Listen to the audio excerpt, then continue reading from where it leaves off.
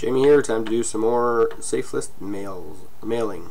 Let's go to schedule so we can know what we need to be doing, and we'll go to my Safelist Mailer.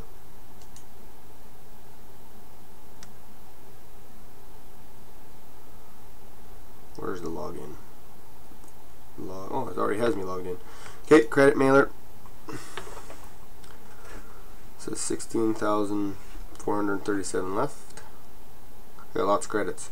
So what we do is we go into here, go back to our ads, we scroll down, and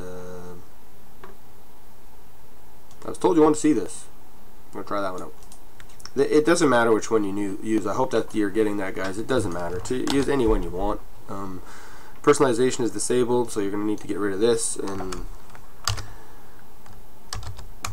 put in something, generic. Hey bud, see if it triggers them to open it up. Back into here, because I need the body. I'll leave out that first name part because it's not going to work anyway.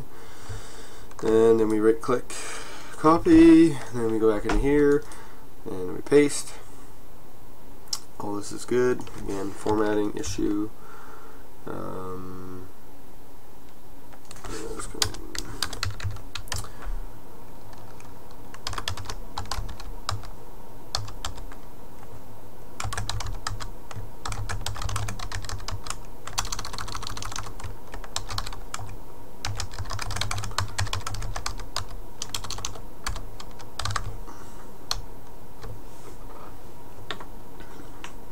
So that's what you got there. I need to put in a website.